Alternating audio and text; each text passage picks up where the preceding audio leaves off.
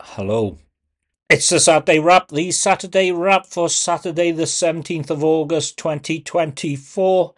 I look back on my week, the week that was. Uh, anyway, two quick things before I start. One, I believe we are at a watershed at the moment between summer and autumn.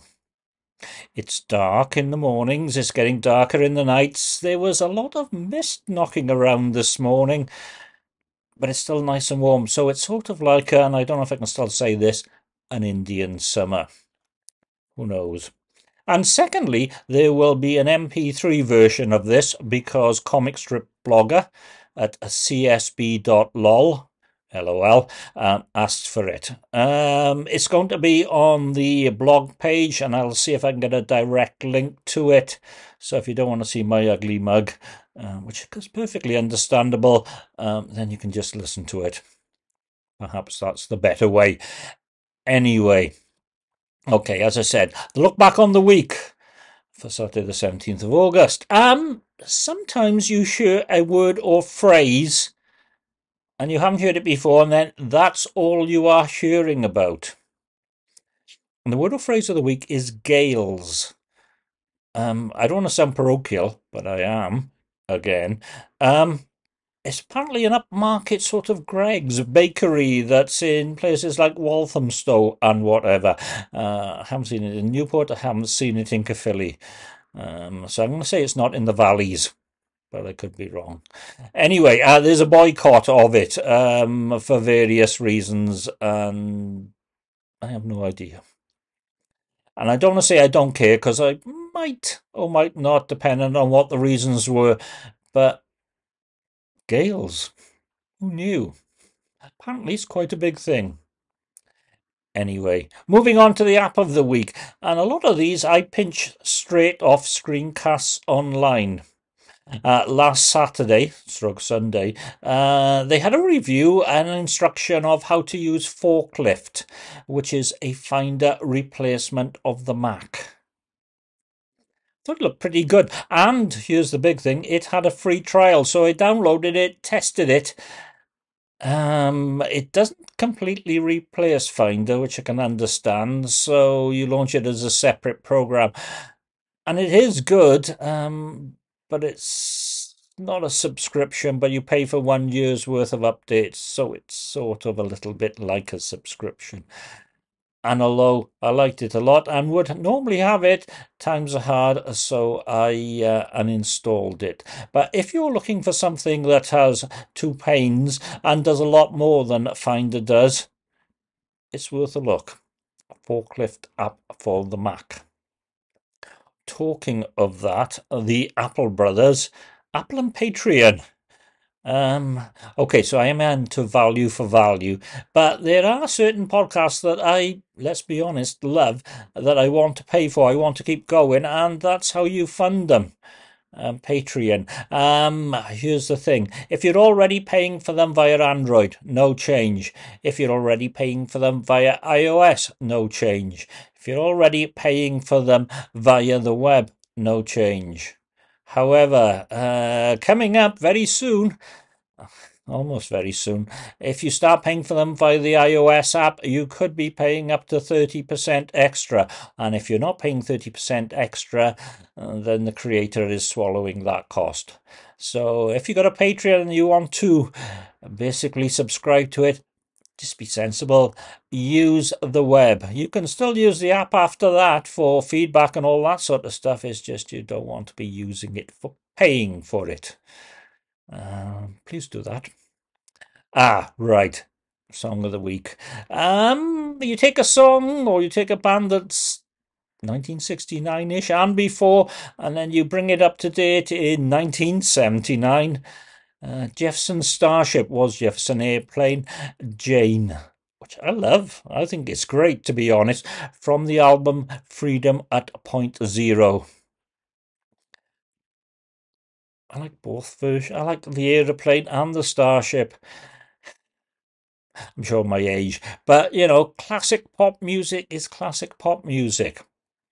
Anyway, my week, Saturday morning, early on, put my contact lenses in, and my left eye felt all funny. I thought I'd take it out and rinse it. Took it out, and it ripped. Yeah, that was the sort of start to the day that you don't want. Went to Caerphilly, went to the Malcolm Uphill. In the afternoon, I went to the Brew Monster tap room, which is before long going to be called the Project. If you pay by card, they're already paying them to the project. They're going to be open 5 days a week from lunchtime. They're going to have a kitchen. They've got 2 new fridges. It's full of craft beer. It's full of very good craft beer, to be honest. Beak. And I'm going to be going there more often. Sunday morning. Overcast was updated. Thank heavens, solved a lot of problems. Also Sunday morning, doing my credit card reconciliation, an amount of £71.98 for Amazon. Didn't recognise it. Did all my searching of all my emails, not there. Contacted Amazon.